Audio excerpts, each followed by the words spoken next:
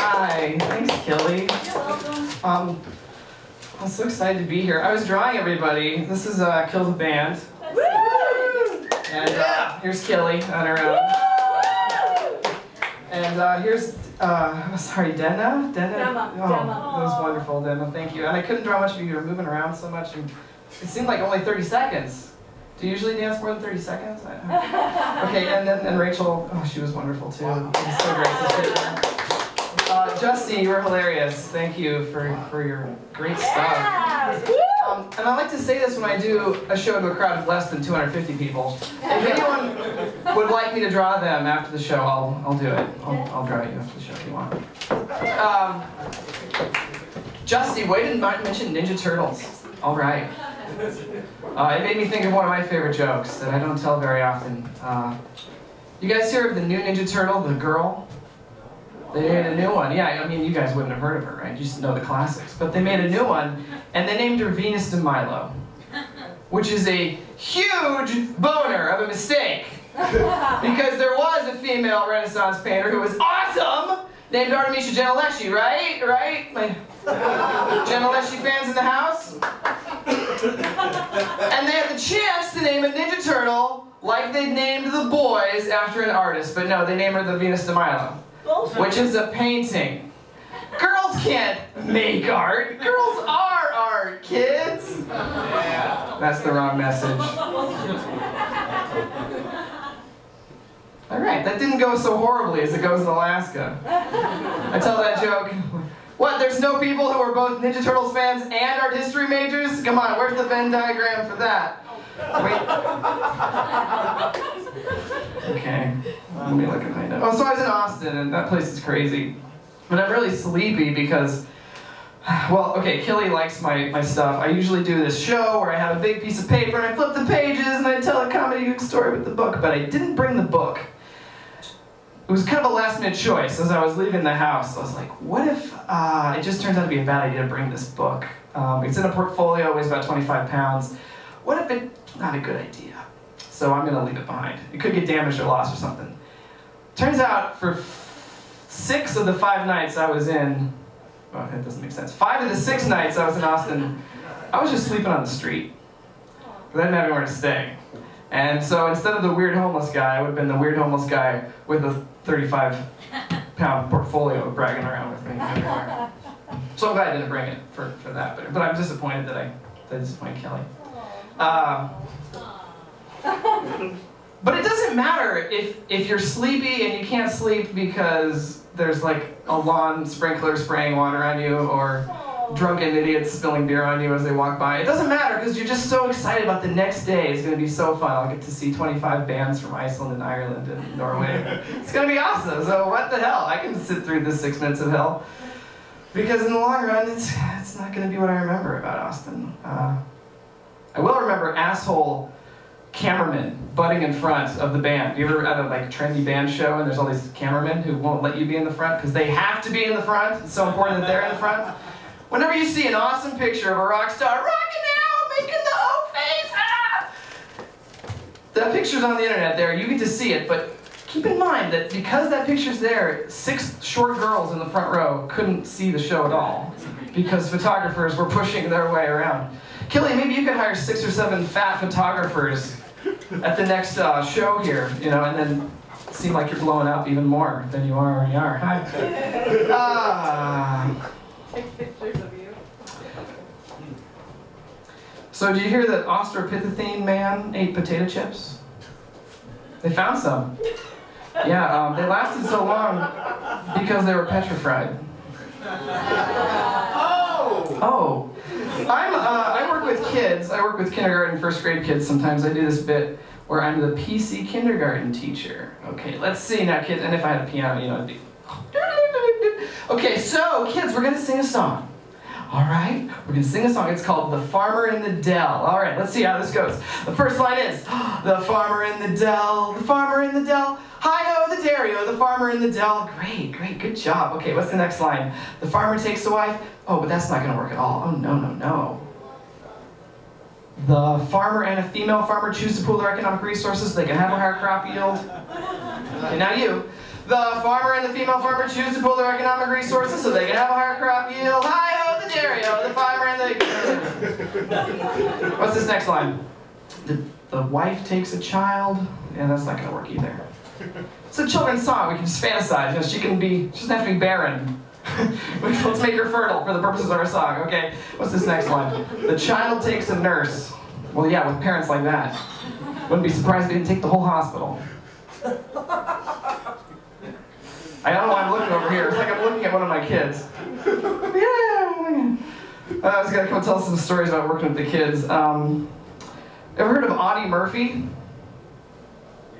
Yes, okay. He was a soldier in World War I, and he was an outstanding soldier, very brave. Against all odds, he jumped on a tank that had been broken down. He got out behind the gun, and he shot at every German who was coming his way. And then, after he scared off 3 tanks that were coming at him, then his backup arrived, and he just, strolled off while the tank exploded in the background, Rambo style. And then they gave him, 20 medals. So, this kid in my class, he's reading a paper about Audie Murphy, and then he has to write down the answers. Have you ever done this? It's like a bubble words. These are the words you can use. These are the words that's missing in the paper. Fill it in the blank. Some of you would be really hard for you to go back to elementary school, but I want you to imagine it. This sentence says, Audie Murphy, he was a true blank soldier. And in the word box, there is the word American that he can use. So he put American. Audie Murphy, he was a true American soldier. And I was looking at it, and it's my job kind of to get him to get the right answer. So I was trying to tell him, well, okay, it is true he was an American soldier, but you see, outstanding is one of the options. I think really it's trying to get us to go with outstanding here. Like Audie Murphy was truly an outstanding soldier. Okay, great. I can just imagine a week later, his dad barged into the office. What the fuck is this, man? You made my kid change the answer? Audie Murphy was an American soldier! Yeah, but the answer was outstanding. Outstanding and American are synonyms! They're the same goddamn word, right? Look at this candy bar, it's Twizzler! Snickers! Delicious! That's the fucking American candy bar! It's an outstanding candy bar! Am I right? Yeah! Look at this Republican sex scandal! It's an American sex scandal, so it's an outstanding sex scandal!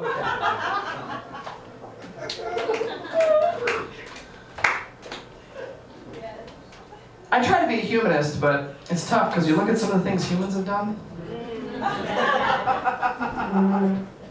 I'm playing Xbox with my kid, and he says, some kind of fighting game, and I'm just button mashing, I don't know what the hell to do. And he says, wow, Dad, you're really good. Oh, cool. Okay, so the secret is to mix whiskey and rum. Have you ever heard this ad on the radio? If you can spell socks, you can speak Spanish. Let's all do it together. S-O-C-K-S. What the hell does that say in Spanish? Idiots, right? That doesn't say anything in Spanish. Yes, there's some of them are Spanish words, but I wonder, are there ads in Mexico, in Ireland, in France? You could speak English. If you could spell puppy, then you can speak like an English six-year-old, okay? Everybody still puppy. P-U-P-P-Y.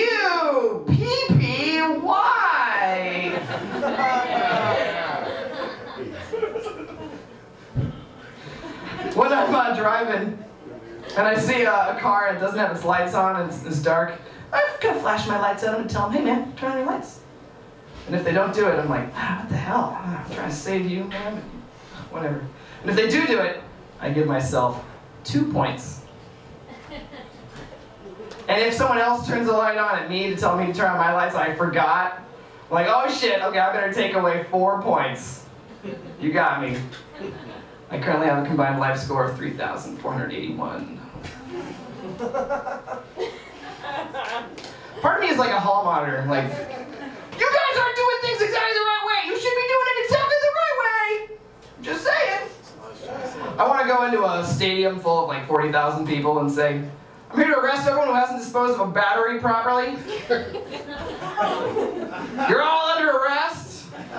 Come with me.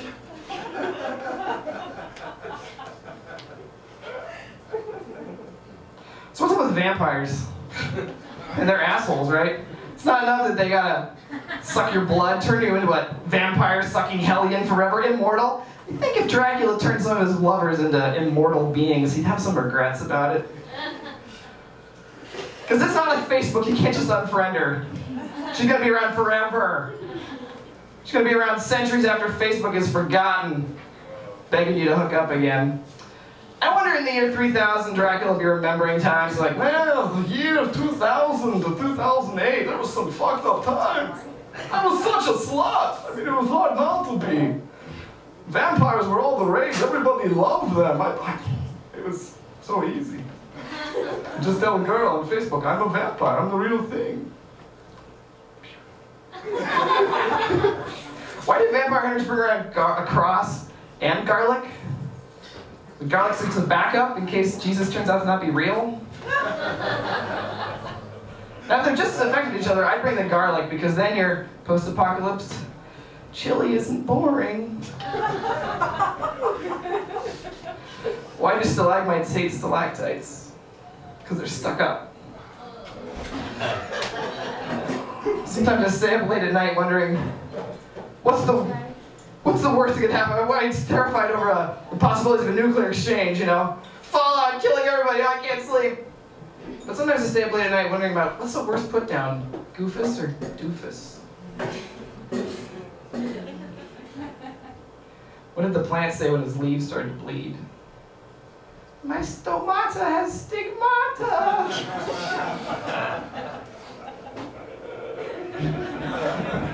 Yeah, one more joke about kids and I'll be gone. Thank you, guys.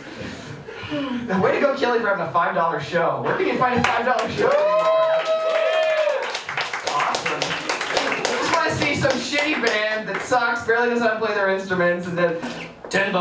What? $12, $18. Oh man, they hardly play their instruments at all. They just touch some buttons on their looping pedal. That's the whole show. Okay. So I'm working with kids. There's like six. What? So there's like 6 pieces of blue paper, and there's one kid, and there's 7 kids. There's 6 pieces of blue paper. There's one paper that's green. So I'm handing out the papers, and the kid doesn't get the one he wants. He gets a green one. He's like, why do I get a green one? What the hell? I want to trade. And there's no trading. You just get what you get, okay? And then like the 6-year-old, she said, yeah, you get what you get, and you don't throw a fit. That's wise. These kids could teach adults a few things. Like the girls that come to my swingers parties. Jeez. I told that joke one time and I had like a heckler and I could hear him like whisper, he's not a swinger. Can